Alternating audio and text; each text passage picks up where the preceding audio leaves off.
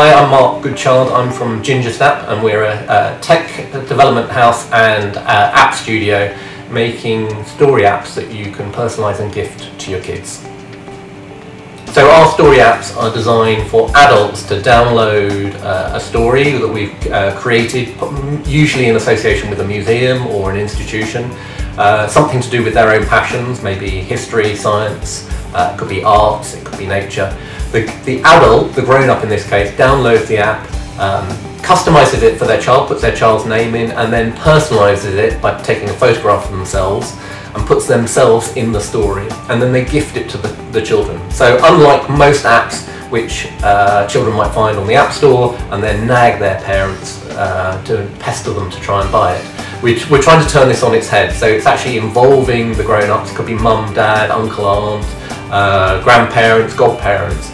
Actually involve them in the choice about what the apps are, and then turn it into a gifting experience. So in the old days you might have gifted an e-card, you might have gifted a personalised picture book, but for older kids they're all on tablets and smartphones these days, so we wanted to make story apps that can be gifted onto the device that they love, and brings with it a sharing of those passions that their parents and grandparents might already have.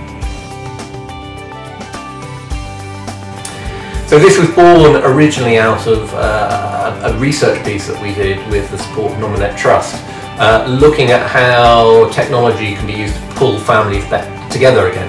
A lot of people criticise smartphone technology and tablet technology for distracting our kids. And there's no doubt that kids are spending more and more time on these devices, but our view was that technology isn't inherently bad, it's what you do with it.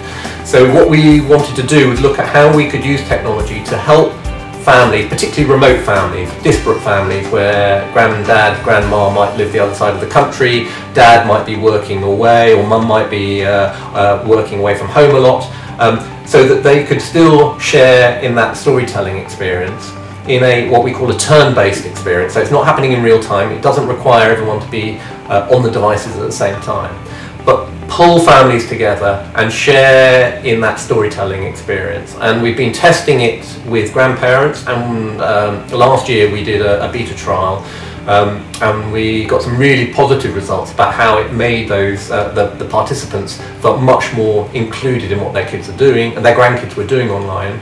Parents felt there was a benefit because their children and their parents were spending more time together, even if it was just virtually.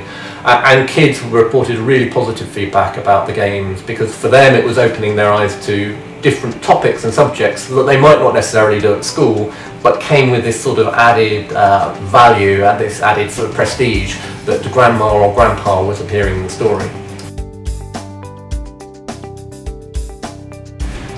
So over the next few years, what we're trying to do at Gingersnap is build up a brand that is synonymous with helping families stay connected through telling stories, interactive stories particularly, because it's about the devices that kids are on in this day and age.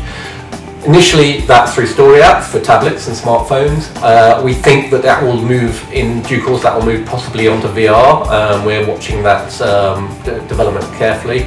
But there's also a big play to be had in education. We're talking to teachers and schools about how what we're doing can actually help children move through into subjects that they're going to be studying at school, where they might not otherwise be engaged in those subjects. And also at the same time we're making personalised television as well, with more and more television being consumed on things like Netflix and VOD platforms. There's no reason why you can't gift an interactive story to your kids to watch in between their favourite episodes of programmes.